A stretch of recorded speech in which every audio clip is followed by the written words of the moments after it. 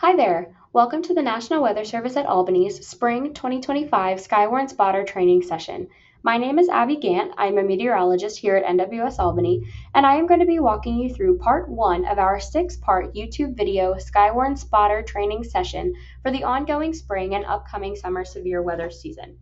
Now, before we get into the nitty-gritty information that we have laid out in part one, I just wanted to take a second to say that on behalf of all of us here at NWS Albany and on behalf of everyone across all NWS offices across the country, thank you so much for your interest in and dedication to the SKYWARN Spotter program.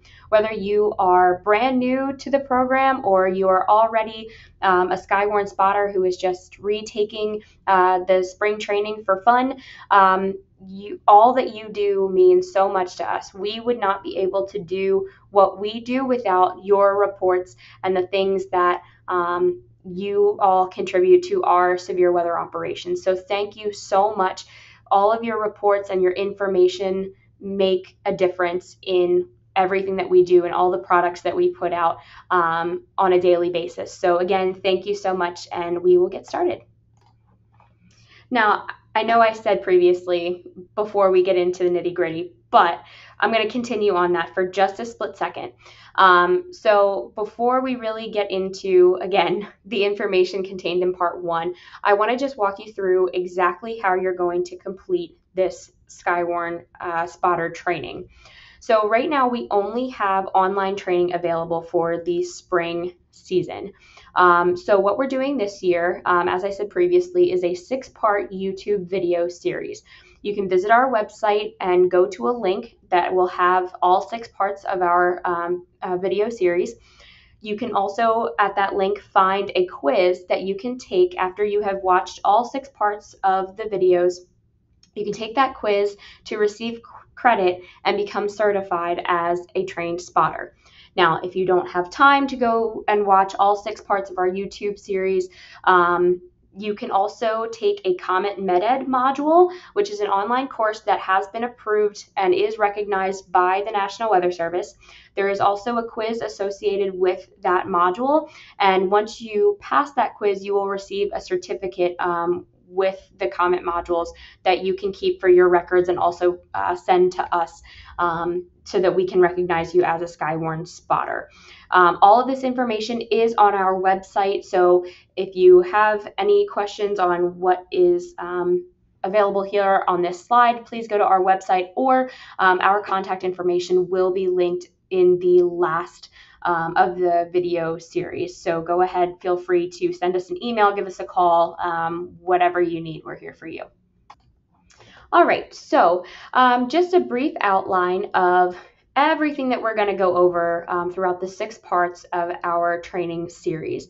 So part one, we're going to walk through an introduction and talk about spotter safety. It's arguably one of the most important, probably not even arguably, it is the most important part of our SKYWARN spotter training session. So make sure to pay attention during this part. Part two, you'll go over severe weather products. Part three, we'll talk a little bit about thunderstorms, clouds, lightning, hail, all kinds of parts of severe thunderstorms and how they form. Part four will be thunderstorms continued. We'll talk about damaging winds and tornadoes. Part five will be talking about heat, excessive rainfall, and flooding. And then finally, part six will discuss tropical systems and sending reports to the NWS. Now, that's also very, very important, but still your safety obviously is the number one. So sending reports might be second to your safety there.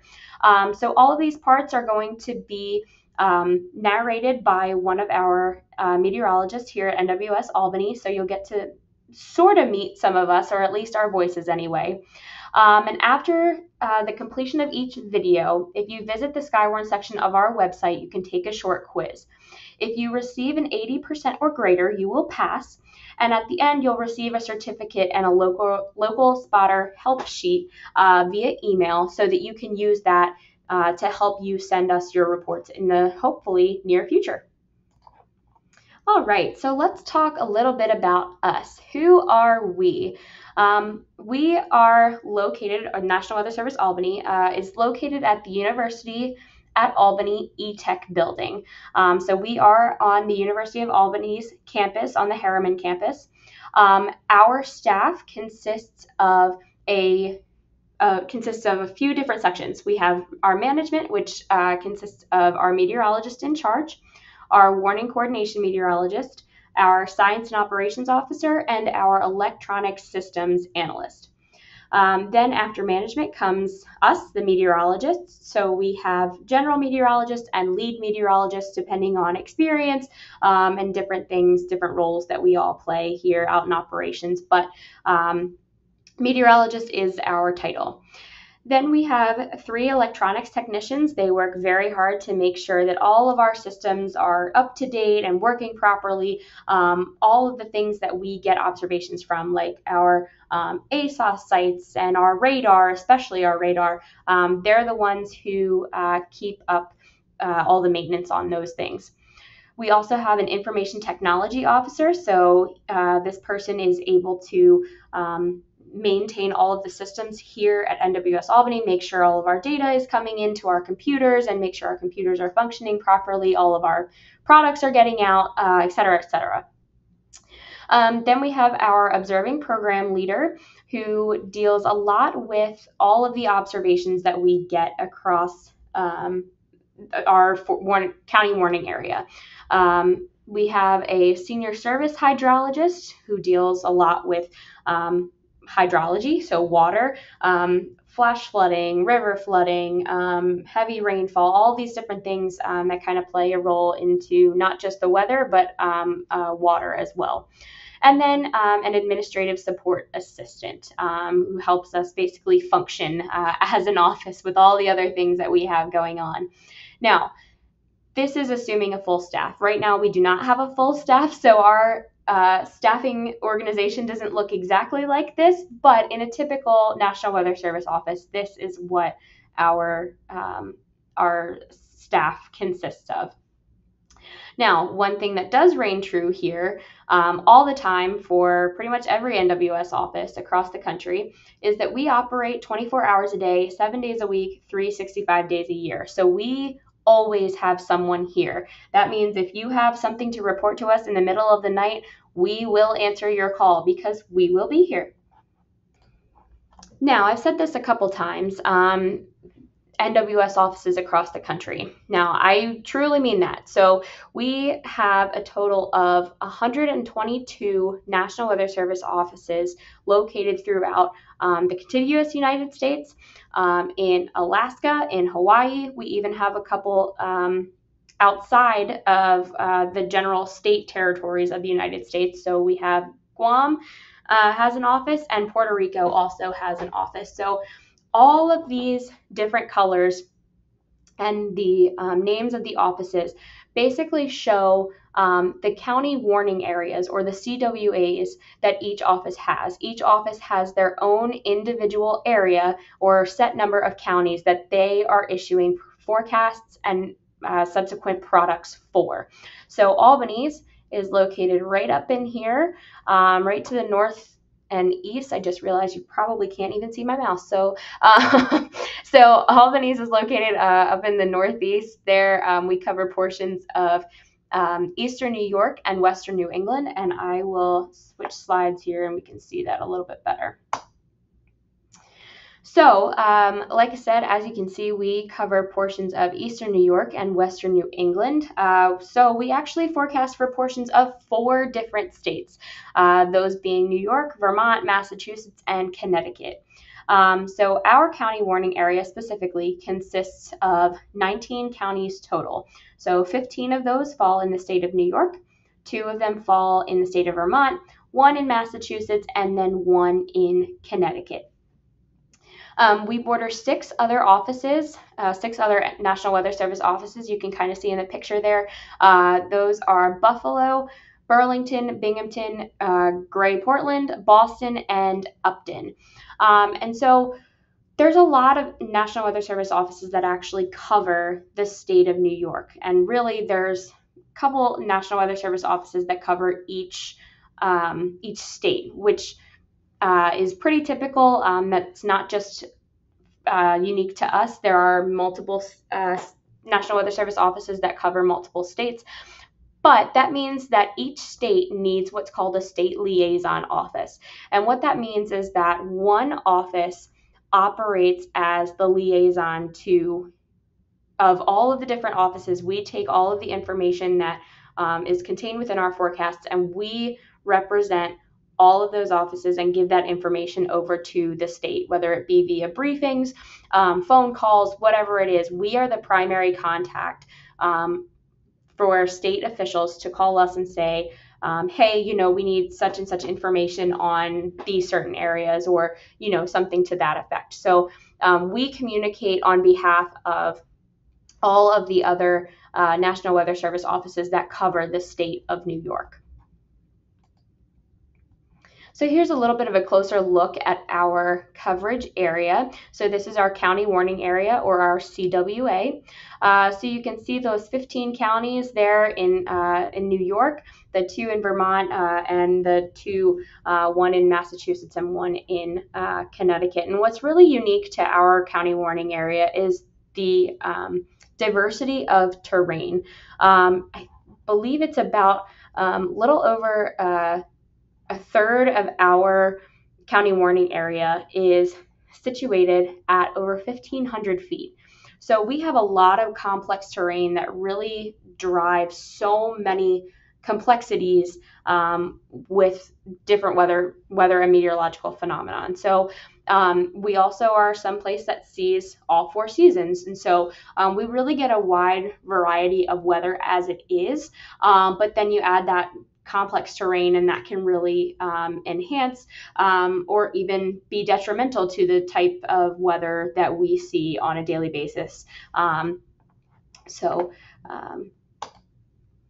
We also have our hydrologic area of responsibility. So we don't just have meteorologists. I said earlier we have a senior service hydrologist. And so our hydrologic area of responsibility is a little bit different than what our county warning area is. So you can see in the image on the right, the major river basins in ALY, hydrologic area of responsibility, or our HSA. So all of these different basins, they kind of can leak into other areas that we don't necessarily cover by county necessarily. One prime example is the Mohawk Basin there. It extends into National Weather Service Binghamton's area. So what happens is we have a little bit larger of a hydrologic area of responsibility because water is flowing in all different ways, right? It's not necessarily, it doesn't stop in a certain place, or, it's not that we can, issue a product for, for a river that just stops dead or something like that. So it's just a little bit bigger because of those basins and the rivers that kind of run continuously through our county warning area. So we also are covered by the Northeast River Forecast Center. So that also plays a little bit of a role in the shape of our hydrologic area of responsibility. So the National Weather Service as a whole, and this isn't just for us, this is across the organization, is really building on this idea of a weather-ready nation. Now, don't worry, I'm not going to sit here and read this slide word for word. There's a lot of words on here. I'm not going to bore you to death. But really what this means is that we want to make sure that communities are ready for extreme weather, water, and climate events, because really, quite frankly, blue sky days are not the days that are going to be the most impactful, right? So days where we could experience heavy snowfall or really gusty winds, severe weather, flooding, all of these different things, we want to make sure that you are prepared for them. And that's not just you watching this video, it's all of the people in all of the communities that we serve, both at a local level and on a national level. And so, especially for our region where we can have so many, or we can be vulnerable to so many meteorological hazards, we want to make sure that our communities are ready for them. And so basically, the SKYWARN program is a means of building upon this weather ready nation, and making sure that we're going out into communities and communicating and educating people on how the weather works, what we're forecasting, what we're looking for, what our products mean, all of these different things, so that we can make sure that you're educated on not just what happens and why things happen, but how you're supposed to prepare for that. And so this really, the SKYWARN Spotter program really helps to be able to prepare people about it, because you're able to learn exactly what it is that you are supposed to do in a situation of flooding, or in a situation where there's a tornado. And all of you also learn about all of the different resources that are available to you to provide you with the information about what to do and what to expect. So that's just really the tie-in there to the Weather Ready Nation. So, like I said previously, spotter safety is our utmost priority here. All right. Severe weather is no joke. Obviously, we are not a place that necessarily gets baseball-sized hail very often, or tornadoes very often, or anything like that. But we do get severe weather. The reality is we are definitely vulnerable to flooding, some areas more than others. We are definitely vulnerable to very strong to damaging winds. And so, and even hail at times, and sometimes tornadoes as well. So, we really want to make sure that even though you are going to be going out and providing us with reports, that you are safe and you're doing it in a way that is going to ensure your safety. Unfortunately, over 280 fatalities occur each year in the United States from thunderstorm-related hazards.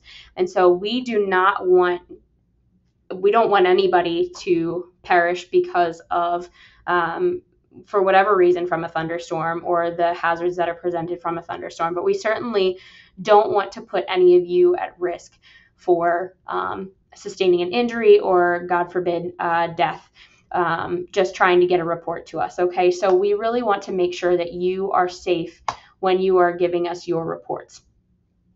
So, like I said, your safety is always, always, always our number one. Okay, do not send us a report if you are not able to do so safely, especially when it comes to something like flooding. If there's a road that's flooded, don't go and drive or try to drive down a flooded roadway, just to try to see how much water is on that road, how much standing water is on the road. Or don't, go outside when it's crazy lightning outside, and the hail is the size of quarters or golf balls or whatever it is, just to try to report that to us. Okay, so always make sure that you are prepared for what is going to be coming. It's not enough to look outside and say, this is what's going on now.